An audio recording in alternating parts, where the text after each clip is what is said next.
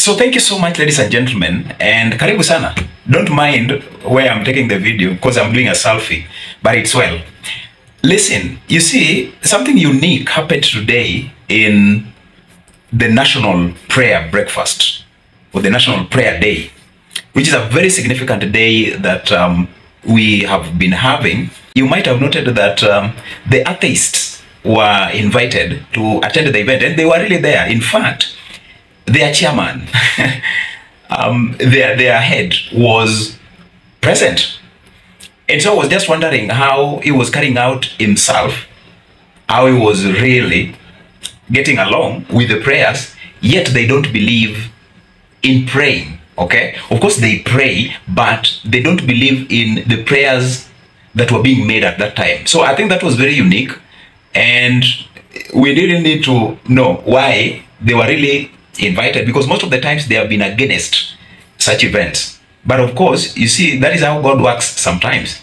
What you are thinking would not happen is happening. And, you know, William Ruto might have wanted to be a unique one, which of course is really trying to be for this time that he is in office. So that aside, this time I want to play for you a video here. And it is a video of Apostle Commander James Maina Ng'ang'a. You see, Maina Ng'ang'a released a clip, and most of the times he has been very controversial in his statements, and whenever he speaks with a lot of vehemence that you would try to go deeper and look at them, and perhaps you will be seeing some sense in whatever he says. So for this time round, Ng'ang'a was really bitter with the government, and he was very bitter with the man on top, the president, because it is like the president has really betrayed him to the core. He was expecting that things will be different with the William Ruto's government, and that is exactly what everybody has been saying. It is not that Ng'ang'a is the first one that we are seeing coming on board to say that, okay, you know, let's be real with ourselves. The government has really failed us. And again, when you look at the way Ng'ang'a was speaking, it was like he was expecting something for himself. There was some interest that perhaps he was promised to be given the moment the man on top makes his government to be operational. But the cows have come home. You know, the commander is not seeing what he was promised. And so Ng'ang'a is very bitter. And if you look at the significance of what Ng'ang'a was saying, this is exactly what the church is saying to President William Ruto.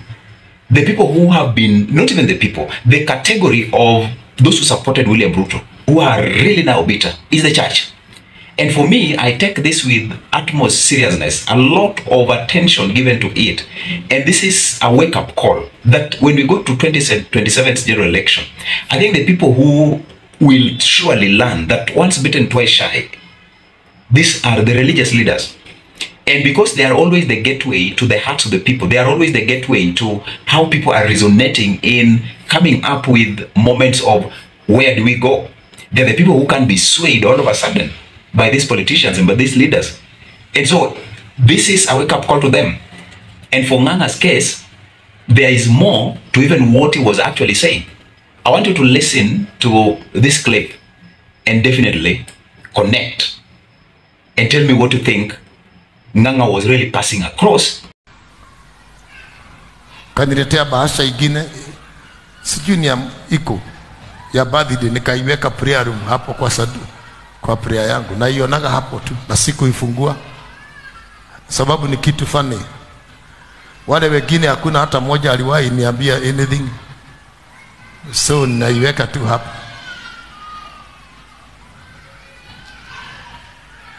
Hata Osolo alikuja kwangu akanipatia pesa, niliziweka hapo jana, ndio nimeziondoa nikaziweka pamoja. Osolo is a very good friend of mine, very friend of mine Osolo. Sijui labda ni kwa vile si mkubwa,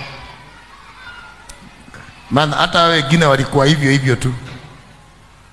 Vile tu watu wakisha kuwa wakubwa wanakuwa arrogant. Mimi nikapiga magoti na wao walipiga magoti kwangu.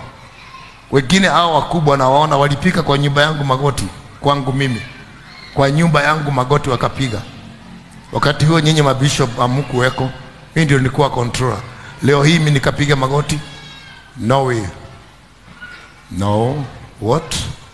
Mungu hawezi kuwa mdogo, anakuwa mkubwa. Kama mlipiga magoti siku hiyo, hata leo mtapiga. Hata leo mtapiga.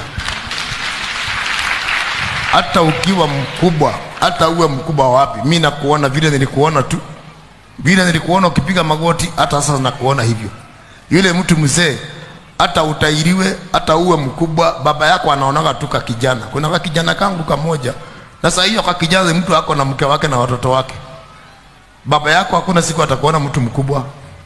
Sasa mtu ulipiga magoti kwangu mimi, nikakuombea. Leo hii umekuwa mkubwa, nije nipige magoti kwako mimi.